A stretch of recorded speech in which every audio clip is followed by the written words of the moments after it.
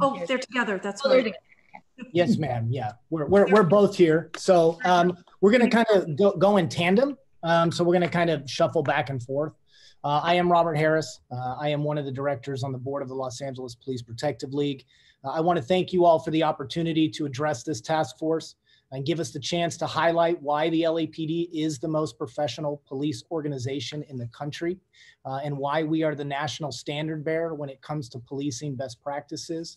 I know a PowerPoint was given to you all. I don't know if you have that or are Madam Secretary, could you freeze the clock while you pull up the PowerPoint? It always takes us a moment, as you know, with the technology. So sure. If you could bear with us one moment. I assume you have it, Madam Secretary? I do. Give me one moment. Thank you. Of course.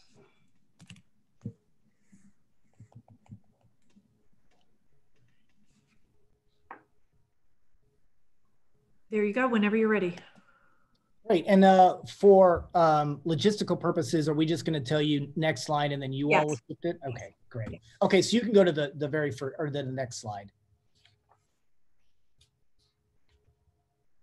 Yeah, so if we're talking about policing best practices, again, I said I think LAPD is a national standard bearer when it comes to these policing best practices. We are a department that is civilian led. That civilian board sets the policy of the department. We have the inspector general. We obviously have a robust use of force oversight. Our department is in compliance with Assembly Bill 392, which passed last year. It is the most comprehensive use of force legislation in the country. That includes that every agency in the state of California, to include ours, include reverence for life, de-escalation, proportional responses, and a duty to intercede and a duty to report excessive force and misconduct within their policies. We do have a robust training program. Our entire department has been through implicit bias training. We have crisis intervention training, and we have command and control training. We have a Teams 2 early warning system that I'm sure you all are all very aware of that helps us to identify officers that need additional training or mentoring. We do have body cameras, in-dash cameras, and we have a policy for critical incident video release. We have our SMART teams to deal with those suffering mental health crises. We have our community safety partnership program and our reset program to help with their homeless crisis. You can go to the next slide. The tangible and measurable impacts of these stringent policies can be seen in the fact that our department is at a 30-year low when it comes to officer-involved shootings.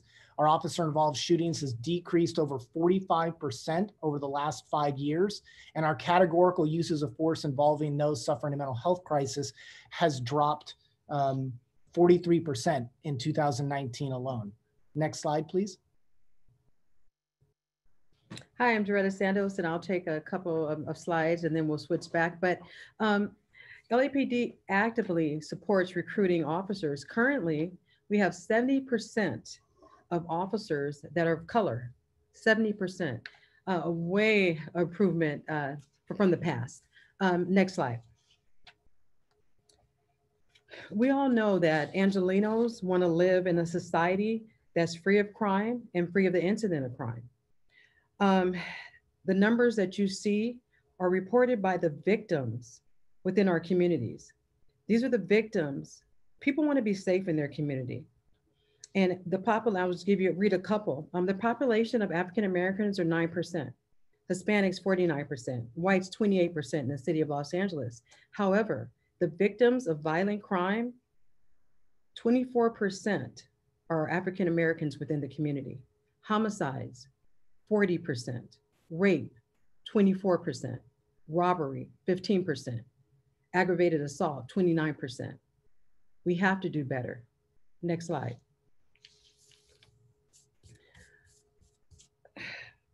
This is the elephant that's in the room. This is what no one wants to talk about, but we're going to talk about it now. We're going to talk about the raw numbers. And for example, the population, again, African Americans, 9%, but account for 44% of the violent crimes in the city of Los Angeles, 34% of the homicides, 32% of the rapes, 52% of the robberies, and so on. Hispanics, 49% of the population, but account for 39% of the violent crime, 34% of the homicide. These numbers are not concocted by police officers. There's no conspiracy theory here. These are what are reported by the victims of crime and by officers during their investigation. The residents, again, of Los Angeles deserve to be safe in their communities. Looking at these numbers, do Black lives really matter in the community? Next slide. So again, African-American suspects account for 13,485 violent crimes. That is 44% of the 30,975 total violent crime suspects in 2019. This is alarming. We have to do better. I'm glad that we're on this call so we can collaborate. The residents of our community are suffering. Next slide. Black residents, African-American residents represent 9% of the population of Los Angeles, and we talked about that before. Next slide. We want to protect the innocent against being victimized by suspects, but it doesn't matter what color they are. A victim is a victim.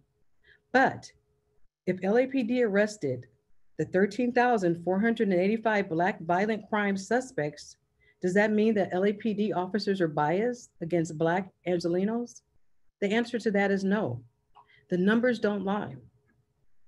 Next slide. What we want you to understand as LAPD officers work in the streets, sworn to protect and serve the community, is that LAPD officers target criminal behavior, not race, not creed, not color, not sexual orientation. We target criminal behavior and period. We want our residents to be safe. That's why we wear the badge. That's why we come to work each and every day. Next slide. And Rob will take over from here. Yeah, and part of what the Los Angeles Police Protective League is seeking to do, because we firmly believe that our department is the national standard bearer, is we have taken a leadership role, not just here in the state, but nationally when it comes to the discussion of reforms. Because nearly all reforms that are being talked about are already in place within our department. We have gotten ourselves a position and a seat at the table on a federal level. Part of what we did in launching a campaign for a national reform plan was to begin some polling to see where the Los Angeles voters are when it comes to reform. In our polling, we found out that voters do support real reform that maintains police services. 86% of those polled in LA City rejected the concept of the people's budget. Next slide, please. What you're seeing are some stats that we pulled out from that polling. And you will see that over 90% support for things like determining which non-violent and non-emergency calls don't require a police response. Over 90% support for determining which calls require specially trained officers and mental health experts to help us safely manage those crisis incidents. Next slide. We also found 93% support for increasing funding for things like de-escalation and crisis intervention for our officers. 90% support for implementing a national database of officers fired for gross misconduct, which prevents them from being hired by other agencies, which is part of the LAPPL National Reform Plan. Next slide, please. Thank you, Rob. So as far as the President Obama's task force on the 21st century policing, in short, this is what it says. Law enforcement agencies should adopt procedural justice as guiding principles for internal and external policies. It goes on to say, it follows that officers who feel respected by their organizations are more likely to bring this respect into their interactions with the people they serve. This is President Obama's words. Now, I can tell you today, LAPD officers do not feel respected by their city leaders. And here's why. There's just a little background. I have 27 years on this job. I came on this job to work in my communities, to make my community safe. I grew up in South LA. I worked 77 Southwest, Southeast region. But let me tell you why officers do not feel supported. It's because there's little to no public recognition by police commission, political leaders, political politicians on advancement made by LAPD over the last several decades. Reform plans that include items already implemented by LAPD, public ridicule by city leaders, city politicians of department, and the officers. Zero rationale for the $150 million budget cut. Zero analysis of impacts these cuts have on public safety. Leadership is void. Fail to condemn attacks against police officers, and that's up 156%. The community that we serve, the majority love police. They support police. To the police commission, the mayor, city council, you should model the 21st century policing principles that you promote internally. The failure to do so has led to the lowest police officer morale since I've been on this job, which is 27 years. You have to do better protecting your police officers. Thank you.